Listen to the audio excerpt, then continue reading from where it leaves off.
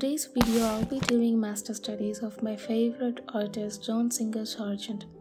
The reason why Sargent is my favorite impressionist painter is because he opened the door for a lot of us.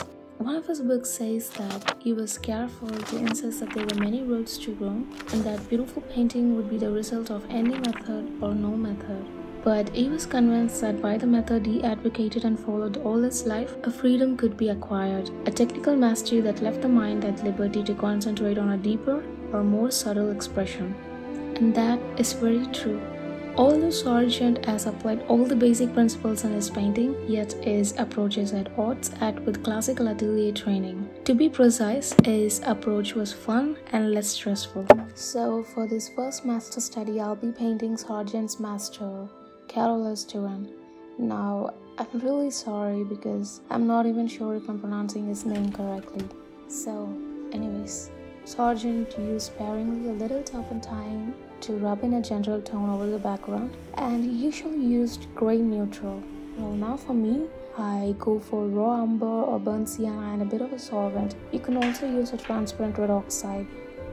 And then Sargent would transfer the sketch using charcoal to indicate the mass of the air and the tone of the dress and the general overall outline. But I'm gonna stick with my brush as always.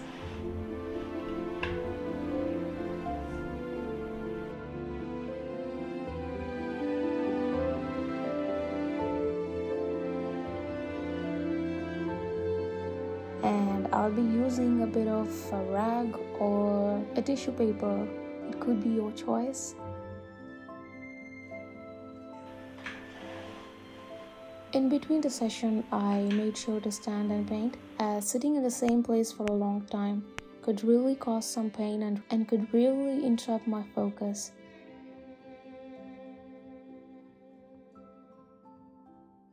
Then I took some time away from the painting.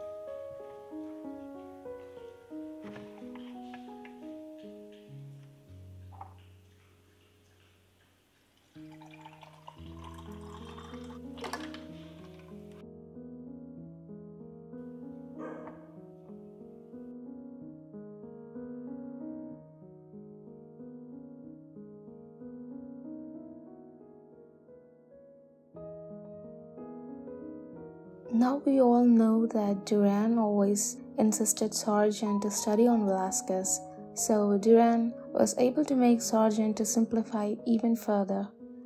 His teaching was focused on the study of values and halftones, above all halftones.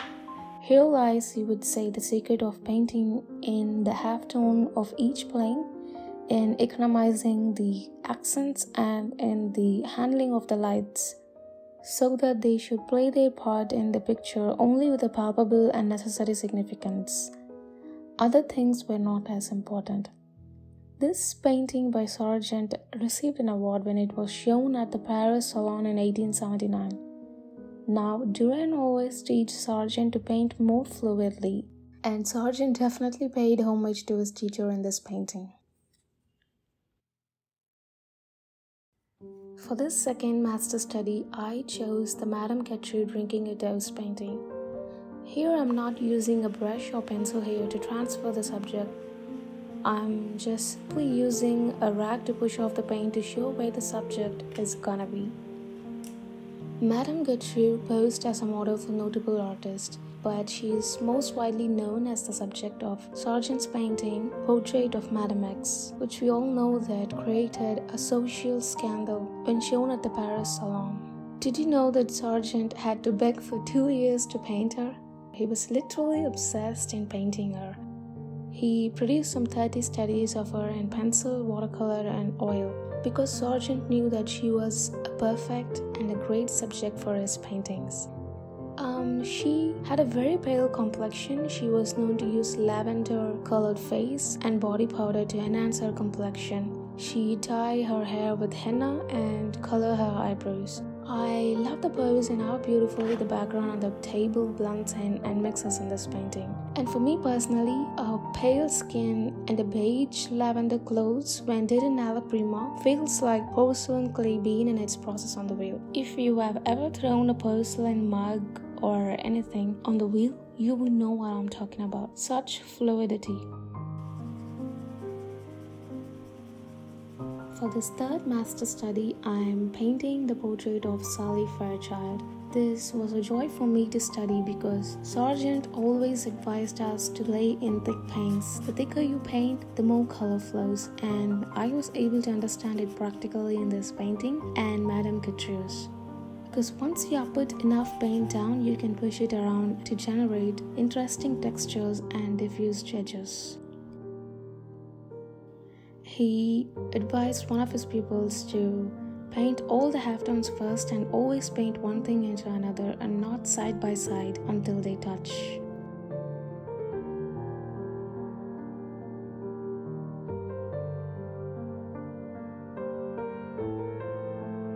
By Sargent's method, the head developed by one process until almost at the end there were no features or accents.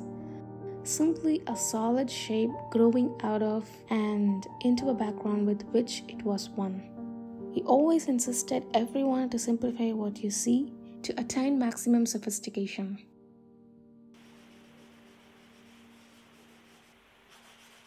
For this fourth study, I am painting Charles Martin Loeffler. Now I'm using the same method I did so far for the initial stages. I must definitely say that I love painting this one as well. He has a very prominent features and Sargent nailed it with the pose.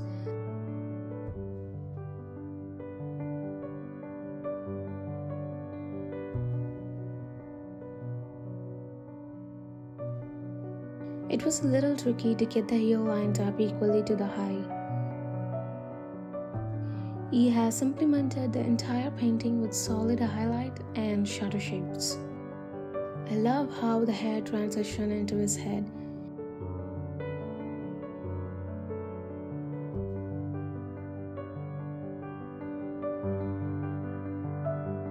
And I also love how he has lined up the highlight in the forehead and the highlight in the cheek. And how little he had to paint to show the eyes to make it seem fresh and alive.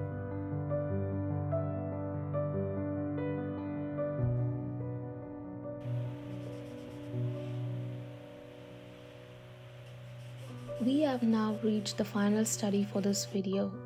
This is probably one of his many famous paintings, Leon Defoe's. I started with blocking in the background so that I could judge the value and the chromas of the subject's face and attire more accurately.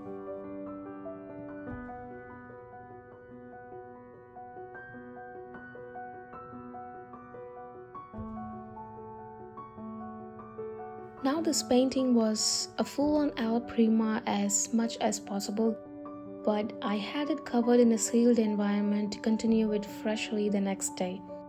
Now I usually don't do this unless a situation demands me to.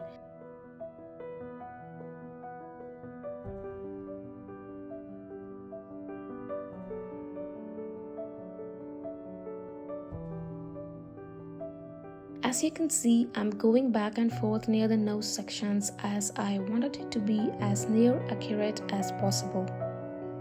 Neither of us knows how Sargent started. When we do a master study, you don't have to be able to replicate the artist method or the usage of palette exactly in order to gain a massive insight. Although we have some books and insights of how he worked, one cannot learn how to paint by reading a book. One learns how to paint by painting.